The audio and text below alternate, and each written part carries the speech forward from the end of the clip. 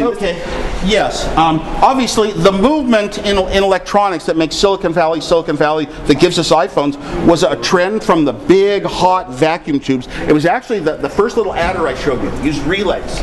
Then we moved to vacuum tubes and the computers that were full of thousands of vacuum tubes. Then we moved into transistors that allowed the computers to be smaller and a little bit cleaner, cooler, faster. And of course we moved to today's chips. One of the big steps in my life was my first transistor radio. First time ever I held a gadget in my hand that I loved what it could do. It brought me music. It opened my world up. I could sleep with it and hear music all night long, and music's become such a big part of my life. And I looked at my little radio and it had 6 transistors in it. Hand-built in Japan, but hand-built. And my dad worked at Lockheed. The only people that could afford the early chips and really spur this chip industry was the military and the very largest corporations, their needs for computers.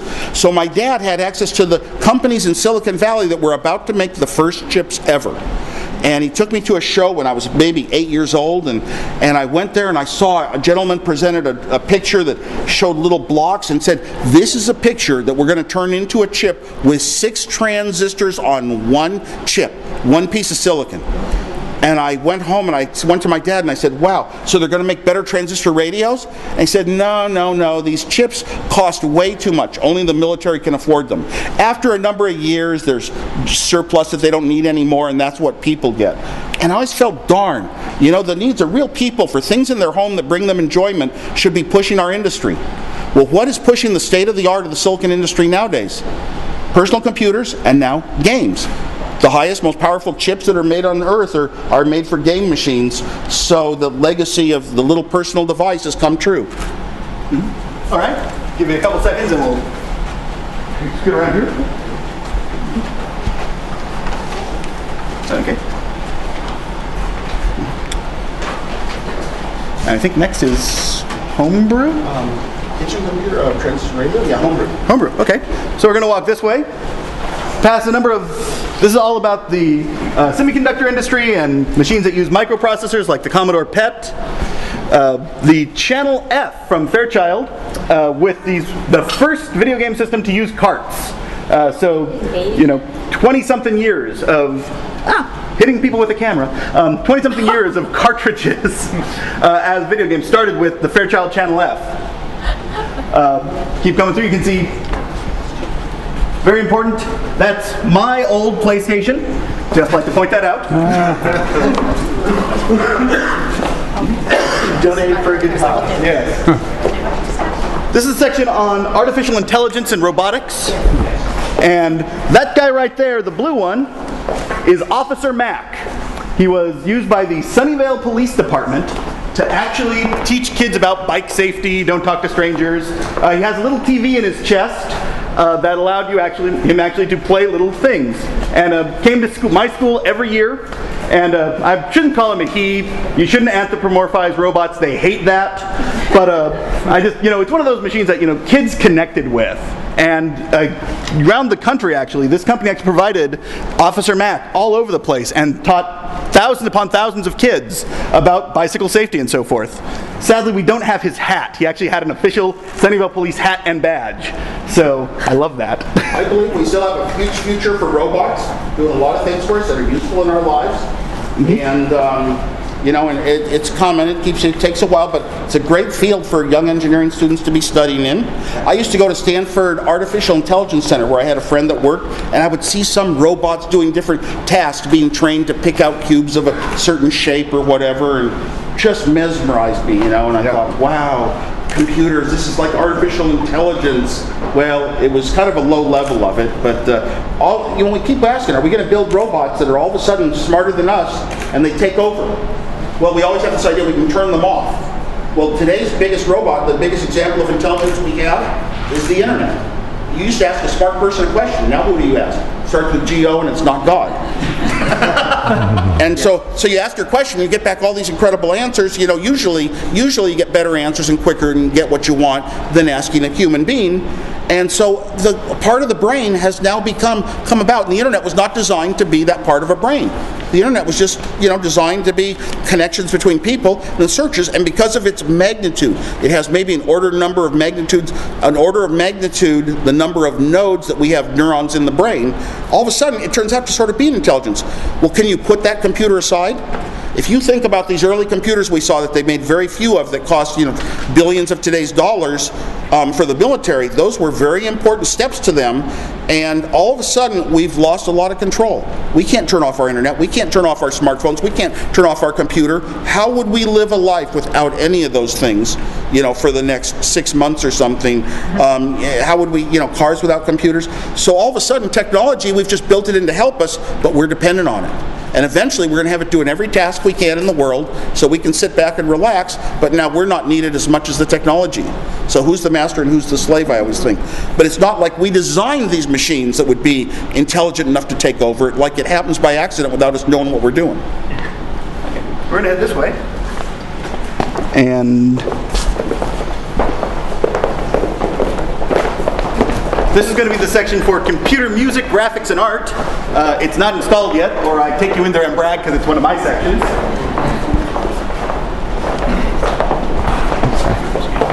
And this section is this is the, following again, the I/O section, so it's mouses, printers, displays. You can see a wonderful early version of a heads-up display right there, that welder's mask looking thing. All sorts of things that you use to actually talk and get stuff in and out of computers with.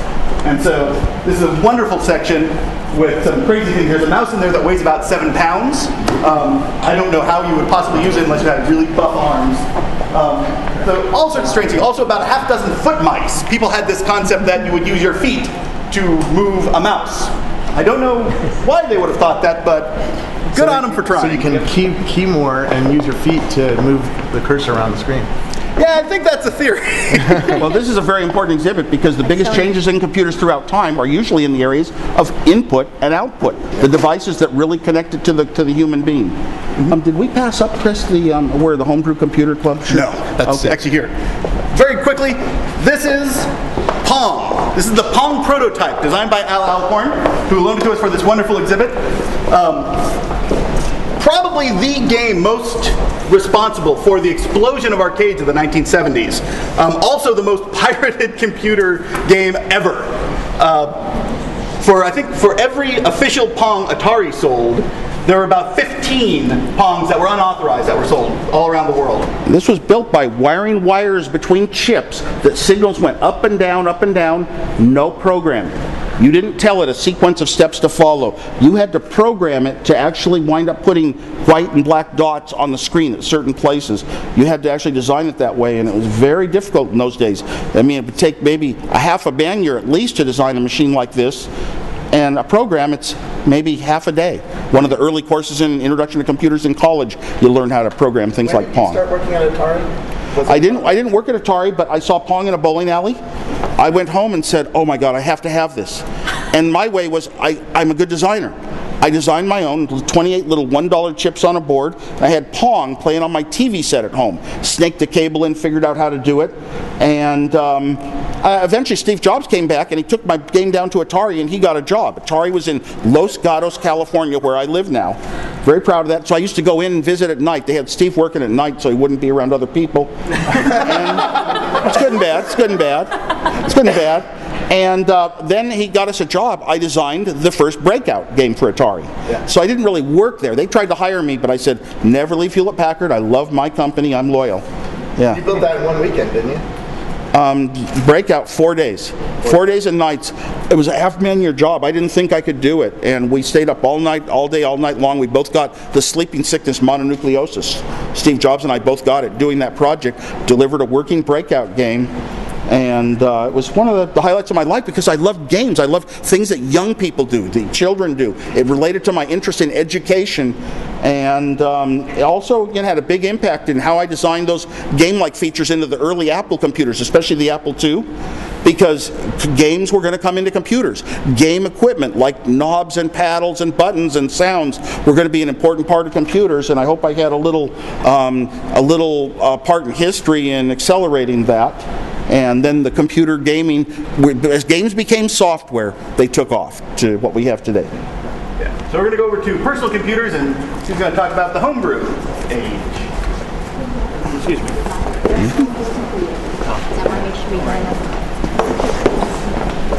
Okay.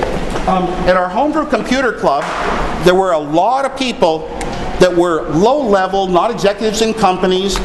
500 people every 2 weeks would meet in an auditorium, and they all wanted to talk about the social revolution. We wanted to feel that we were leaders of something. We were the spirit. The big computer companies didn't realize that a computer in the home, a computer in your own possession, was going to be so valuable, worth so much, so meaningful and emotional.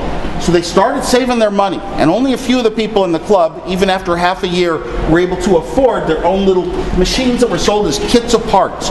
You got a kit of parts and some instructions, and you started bolting it together, soldering things like I did to my ham radio in 6th grade, and you'd wind up with a little working device. You could toggle switches up and down, ones and zeros.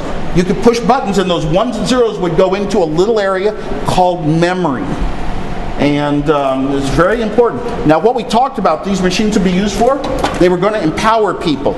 We young people that knew how to program the computers were going to become masters within our companies. We'd go into our company, put a computer on our desk, type in the company's financial data, and come out with the output as to what the company should do next, how it should use its money, and we were going to beat their million-dollar computers and their high-paid programmers just on our own. We were going to be able to type messages into one computer, and 100 people would read it an hour later, and we could communicate in ways that have never been imagined before. Young children were going to be given problems to solve, and their solutions would be judged, and they would be told if it was right or wrong, and their brains were going to be accelerated 10 times more than normal brains. And we had all these great ideas that inspired us. And I said, I have technical skills, and I want to donate my technical skills to this effort. So I built an Apple I computer by hand, all myself, all the hardware, did all the software. Bill Gates had written the BASIC. I said, BASIC, you need BASIC on a computer to make it really usable. So I wrote my own BASIC. You need enough memory, so I used the right type of memory that was affordable. And the Apple I was not exactly completely built like a hi-fi. You pull it out of the box and use it, but it totally gave away the formula that you should type on a small keyboard that's not here, a human keyboard like a typewriter, and see your answer on a video display, that was the way to make a computer affordable. And other computers that we passed already followed in that model once they saw it. Now, I didn't design this computer to make a lot of money to start a company. I wanted to accelerate the world's advancement in this social revolution that it would cause, so I gave away my designs for free. I passed them out on Xerox sheets and gave them out to everybody at the club that wanted them and said, look, it's so easy, you can build your own. But eventually Steve Jobs came and said, why don't we build it for them and start a company called Apple, and after Hewlett-Packard turned me down 5 times on the idea. This device, the Apple I computer, was done in a very quick time, just a few months. But the key to it was I already had a device. I had most of it already designed and built and working, so I could talk to computers across the country. The early inspiration for today's internet was the ARPANET. It was an inspiration that gave us the ideas of connecting faraway computers together. And I liked being at home, and I could type on a little keyboard, and on my TV screen that wasn't playing Pong anymore, I could see a list of computers across the country, and I could log on to MIT, and then it would have things I could log in as a guest, and I could run some programs that were available to guests. And it was an amazing experience. I just said, why don't I put the computer, a microprocessor chip? These microprocessor chips were new. We didn't have very many transistors in those days, and why don't I put a little program that when you start up, it watches for you to type things like our calculators at Hewlett-Packard. And that was really the formula, to make a computer more like a calculator, something a human being turns on and starts to use right away without having to go through the steps of building it, understanding the technology, knowing about even ones and zeros. And the Apple II was really a more thorough job of a beautiful computer, but this one wasn't designed to be a computer. It was designed to be a terminal, to talk to a computer in Boston, and I modified it to be a computer, and that was the Apple I. And if anyone looked down in those days and saw this few of chips, they were on a much smaller board, they would say, that's all you need to be able to type a computer program in and run a computer game. It would really be an amazing experience. So there aren't very many of these Apple ones around. One just sold for what, $220,000? Yeah, one just sold at Christie's auction house for extremely high price, but the bidder knew the seller knew how rare it was. He had bought it a few months before on eBay for $50,000. So then he sold it at auction for $200,000. he knows science and technology and what's worth what and how to, that's his game. It would have been nicer if it was an owner or a creator. So we're going to head back to the exit theater, or the entrance theater, where we'll also do some Q&A. Let's point out a couple things on the way. Of course, the Apple II. Sure, yeah, the Apple II.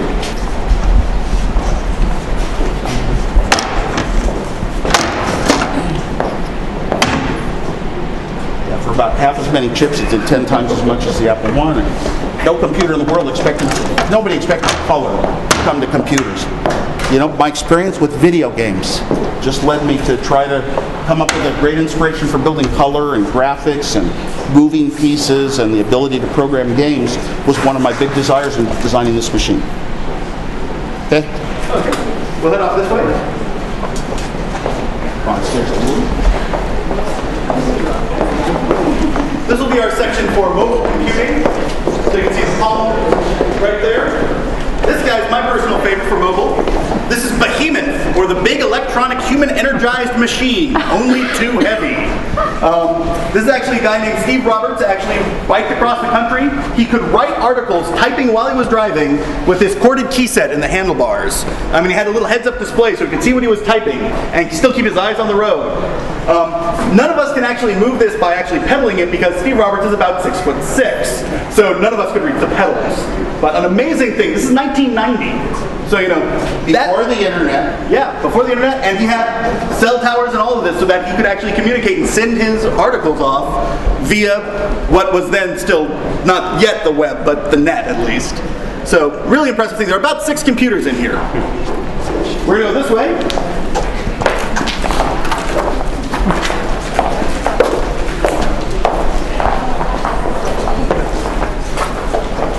This is our networking section.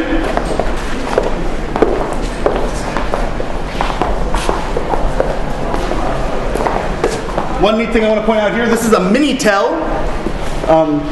So France actually had thousands and thousands and thousands of these Minitels around. They actually replaced all the phone books. You could find them in cabs and everything.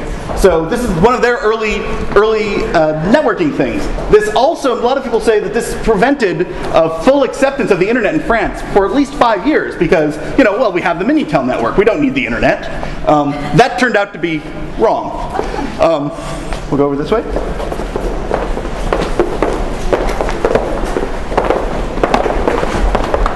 And this is the exit theater. It's not a theater yet, but you can see a duck over here.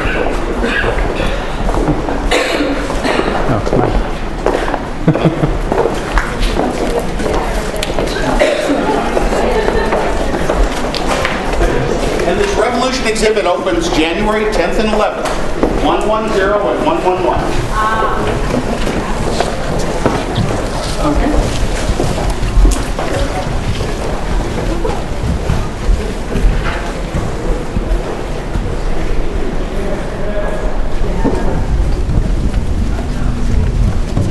Yeah.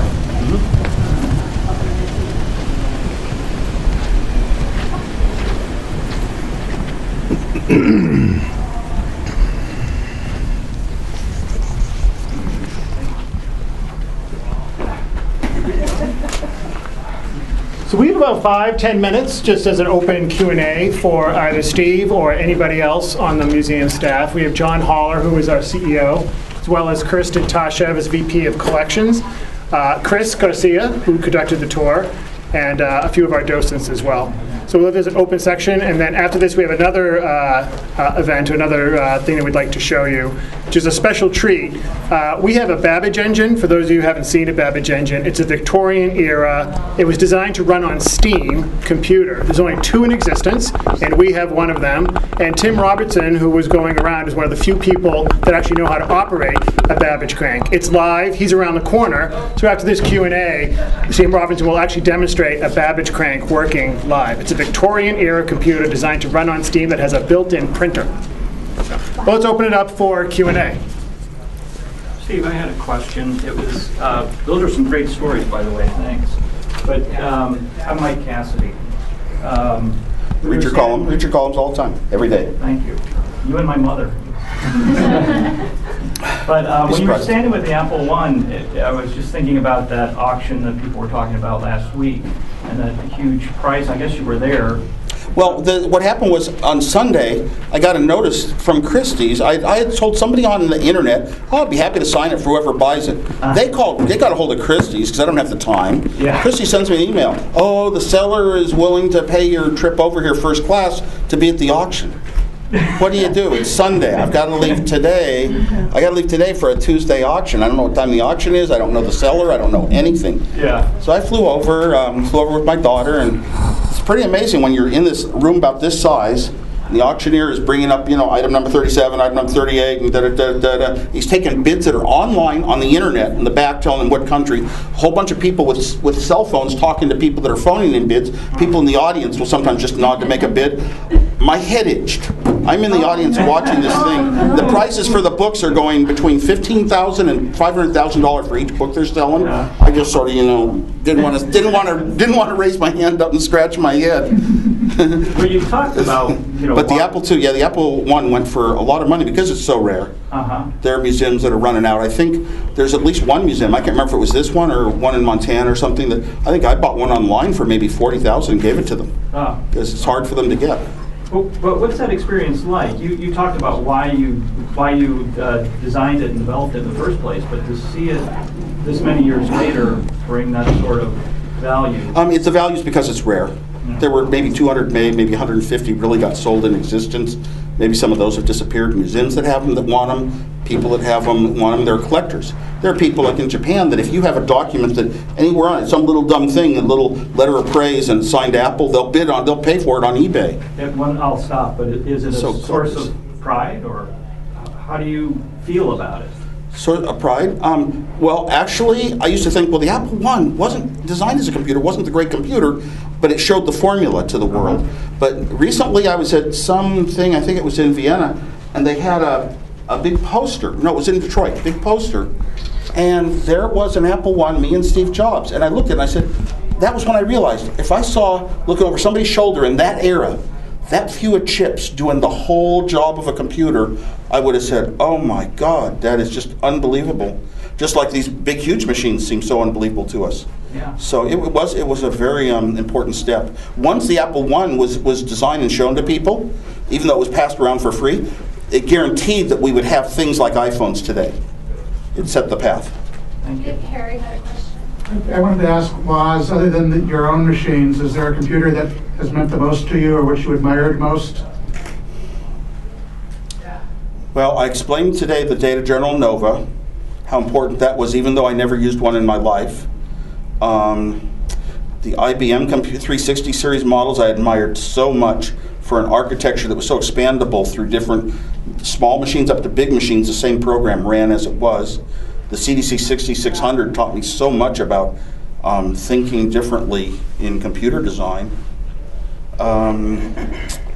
I don't know. I think every single cell phone I've ever had, every navigation system, every computer I've had in my life meant a lot to me, except generally not the PCs. I've had some and used them, but it's hard to say. I like all the gadgets. I mean, to this day. I mean, you go outside in my car and I've got 6 different setups on my dashboard and my windshield for like navigation systems and smartphones, and sometimes I have them all talking me to go to the same place. And it's just, I love doing this, but I love doing it. You just, if you're this, you grow up this kind of way, you love these things and following the latest gadget and trying them out yourself and using them. There's so much happening now. It's been the biggest, we call it a revolution. Well, it's been so much change in one lifetime. And never before in the history of man, I don't think, have we gone through so much change in the ways you do every single thing in life. And computers just change so fast, you can't keep up anymore. You can just have a few select ones, try a few features out, but you can't. You could be a total expert back in the days of the Apple I and II. Thank you. What type of stuff do you have at home? Documents, correspondence, hardware that you've kept personally? I tend not to keep my old stuff. I'm more interested in playing with today and the newer gadgets and all that. I had a long set of documents that were all by hand. The design of the Apple I never went into any computer system of any sort. All done by hand, and I kept them in numbered envelopes. Hewlett-Packard. I don't know why. I thought this was going to be important. I'd never done that before in my life, but every document that touched my hand got kept. But then the lawyers got it for some lawsuit, and they got a box at Apple, and I never got it back. And I have one document at home. It's a binder. The entire coding that went into an Apple II computer, including the basics that I wrote myself, I couldn't afford, you know, $50 a month or whatever it cost for a timeshare system to type my programs into. So I wrote my programs on paper by hand, and then I wrote the ones and zeros they would convert to by hand. Then I typed the ones and zeros into my own little machine to develop it. Never ever has an important machine like that ever been done totally by hand. Every bit of programming that you got on an Apple II, and never one bug has ever turned up. I have that binder. That's probably my most valuable artifact. I also have my original Apple I prototype where I hand wired all the chips, but the Apple II disappeared. I think the Smithsonian might have it, but I don't know how it got there. Steve, thank you so much for joining us today. It was fantastic. Yeah. So if anybody would like to join us for the Babbage Bank, it's just around the corner. Tim Robinson is all set up and he's going to show a live demonstration. Here, one phone off. Oh, sure. One that's underneath.